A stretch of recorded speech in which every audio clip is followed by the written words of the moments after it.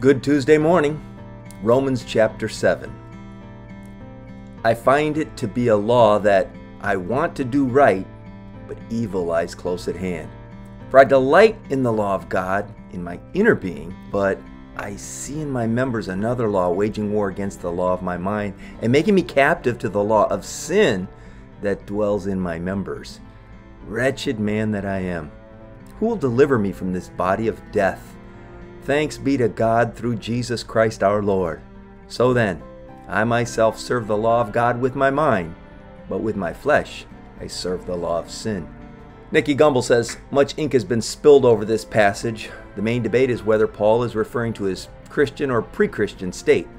It's clearly autobiographical, but he is also talking generally about the condition of human beings living under the law. Perhaps we should see this passage as describing the Christian not living in the fullness of the Spirit's power, even though he or she desires to do so. I agree with Nicky. It's an internal struggle. See, when we were lost, we knew we needed something. We knew we needed someone, and that someone was Jesus. Then after we were born again, the struggle intensified because now we knew the truth. And when we fall short, we feel like we're not only failing ourselves, we're failing the Lord.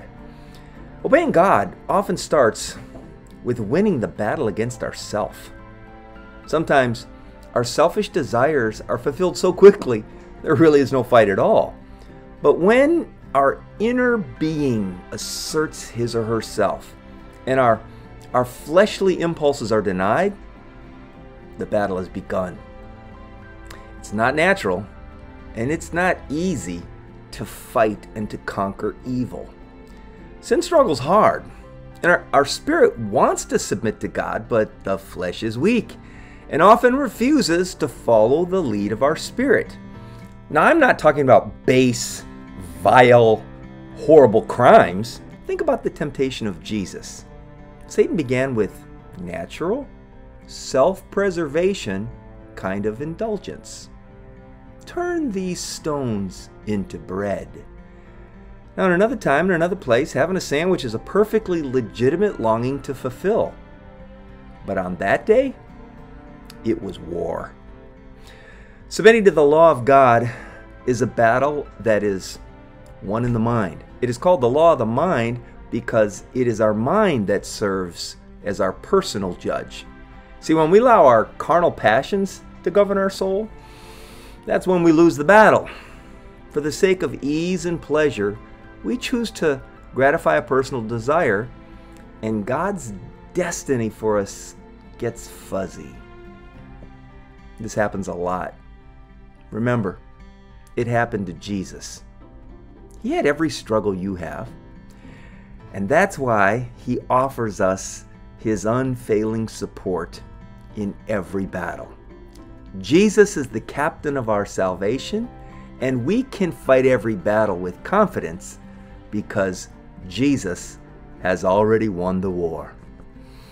Lord, my battle sometimes seems silly to me, and I feel like I should work it out alone.